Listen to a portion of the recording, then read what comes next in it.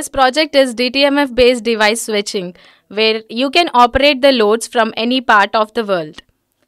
Now I'll be connecting the home phone to the kit using a audio jack, and this phone should be in an auto answer mode.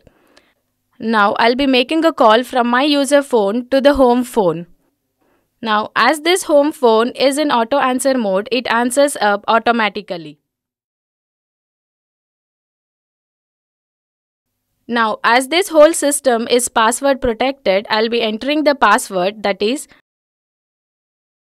6789. As the password is entered, now we have the access to control all the devices. Now enter *1 to make the device 1 on. Enter *3 to make the device 2 on. Now again enter *5 to make the device 3 on.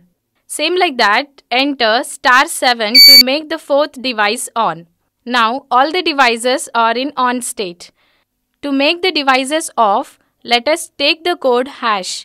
Now enter #1 to make the first device off. Now enter #3 to make the second device off.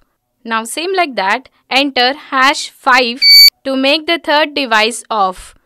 Again enter #7 to make the fourth device off. Now you can check all the 4 devices are in off state. Then disconnect the call. Let us take the event of power failure condition and we'll see how the kit works. For example, if 2 of the devices are on and now the power is off.